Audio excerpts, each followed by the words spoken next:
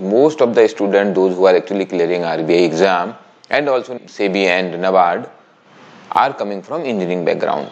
So this is a very obvious question, but at the same time, the question itself is wrong. Why it is wrong? Because don't think you have to justify.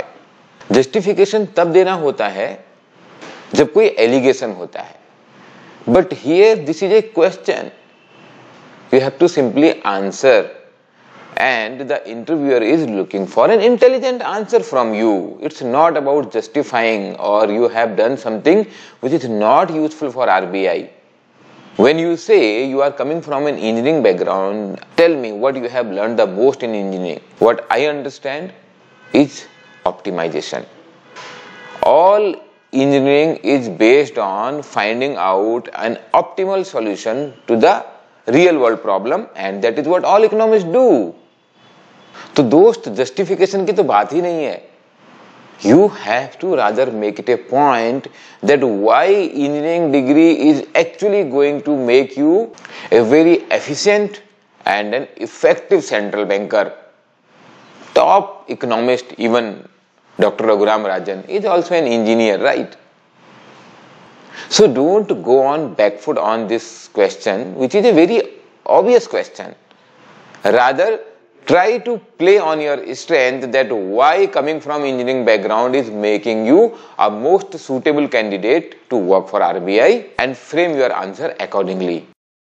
The next question, how shall I prepare for the interview? And many of these questions I have summed up based on my experience with you people. Most of you start your preparation once the result comes, and most of you start again studying the syllabus you have studied for phase 2. That's a mistake. First, please understand that you have already cleared the written exam.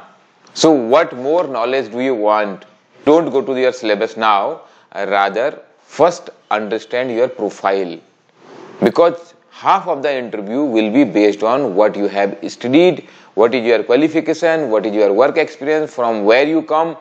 You have not really prepared your profile. I am telling you, you feel you know about yourself. Maybe you know about yourself, but can you express that in 2 minutes, 3 minutes, sometime in 30 seconds? Prepare that well.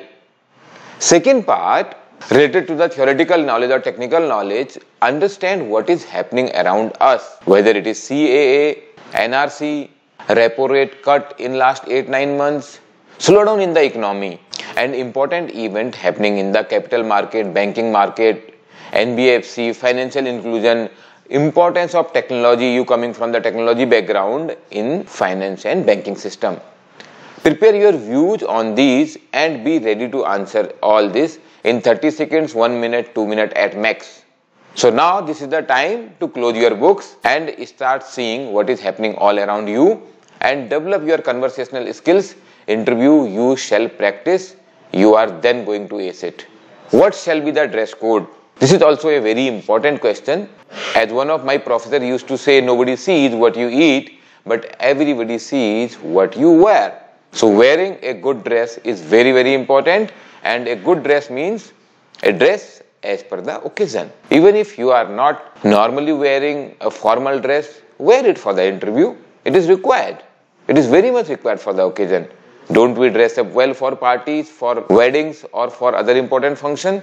So this is much more important an occasion which can decide your career, your life. So dress properly. I have written a very formal dress code for boys and also for girls.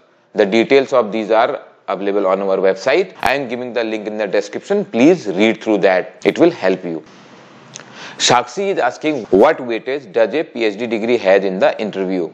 When I went for my RBI interview, so that time I was about to complete my PhD, but I don't think I got any weightage out of that, or they even asked me any question out of that. But they may ask something related to what kind of research work you are doing. RBI give weightage to higher education, but at the same time expectations from you will be much higher.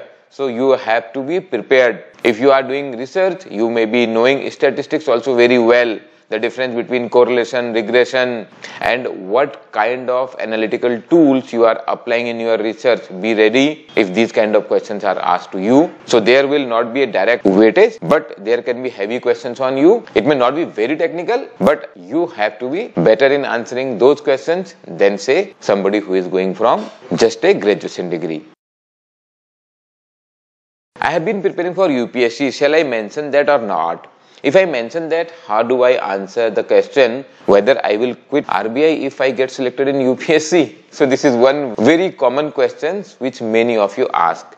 First point, there is no need to hide that you have been preparing for UPSC, guys. UPSC preparation gives you lot of knowledge. That is really helpful. Nobody minds you preparing for UPSC and then coming to RBI. Nobody minds you coming from top colleges, IITs, IIM, then coming to RBI. The more knowledgeable you are, the more qualified you are most welcomed in RBI. So there is no need to hide that. And to the question, what if you get selected in UPSC? So you can very well mention, I may choose some of the cadres like IAS, IPS, IFS, IRS, and I may not go for the lower cadres, because working with RBI, the central bank of the country, and when the importance of economy and finance is increasing in any country, so I may work with RBI if I am not getting this. And then more detailed answer depends on what is your particular profile. We can discuss during our mock interview. Send your biodata to us. I am giving the link in the description below where you can fill your information and reach out to us. You have any more questions? Please ask in the comments below. We'll answer in the coming videos. Good luck.